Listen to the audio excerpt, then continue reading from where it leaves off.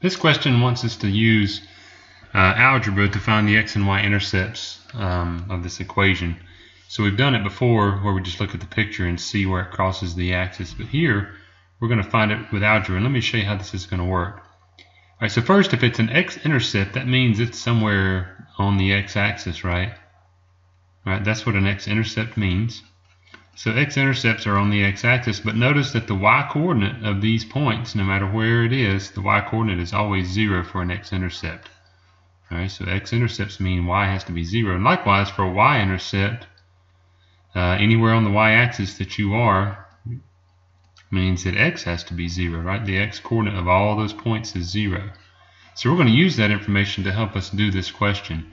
Alright, let's do the x-intercept first. Alright, so the x-intercept will do 3y plus 2.5x minus 3.8 equals 0. Alright, so I said for an x-intercept, y is 0. So for an equation that's as simple as this one, when y is 0, we can just eliminate that term, right? If y is 0, then 3 times 0 is 0. So that term basically goes away, and we're simply left with 2.5x minus 3.8 equals 0. And we'll do our algebra here, add 3.8 to both sides, and we get 2.5x equals 3.8.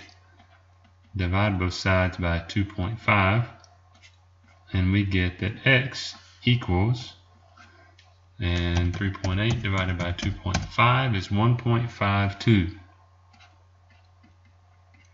Alright, now we need to write this as an ordered pair. So x is 1.52, and for any x-intercept, y is always 0. Alright, and notice they've already given us the parentheses here. We don't need to write parentheses or type them into the answer box. We just need the x-coordinate and then the y-coordinate, which is 0. Now likewise, we're going to do the y-intercept, and for the y-intercept, the x will become 0. So we're going to have 3y plus 2.5x minus 3.8 equals 0.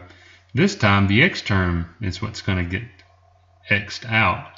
So we're going to have 3y minus 3.8 equals 0. We add 3.8 to both sides, and we get 3y equals 3.8. So we divide both sides by 3. And this time we'll get 1.2667. Alright, so we'll call that 1.27. Alright, so this case, the x is now 0 because it's a y-intercept, right?